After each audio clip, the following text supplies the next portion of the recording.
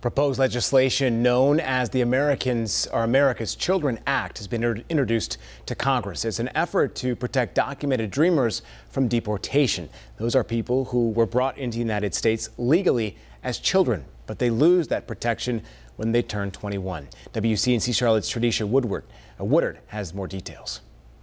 18-year-old Joshua Gregersen says his life feels like a ticking time bomb. Instead of being happy about turning 21, pretty sad about it. He says in less than 30 days, his big sister will have to self-deport. I don't know when I'm going to see her again. And the closer he inches to 21, the more he thinks about leaving behind everything he's ever known. I don't know what I'm going to do if that happens. Gregersen's situation and thousands of others like it prompted lawmakers like North Carolina Congresswoman Deborah Ross to sponsor the America's Children's Act. It would change immigration law so that documented dreamers wouldn't age out of the system and lose their protection. We have 21-year-olds who have lived in this country sometimes for almost 21 years, who then have to self-deport and separate themselves from their families. They speak our language.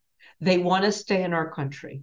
Why would we make this many investments in them and their education and then send them to our competitors? Data shows there are more than 250,000 documented dreamers in the U.S. right now, with many of them pursuing careers in STEM, science, technology, engineering, and math. 90% of documented dreamers are in the STEM fields. It would add $30 billion in net fiscal benefit. This act truly is a narrow, bipartisan, bicameral, common sense fix. They say this is an opportunity to retain more highly skilled workers and keep families together.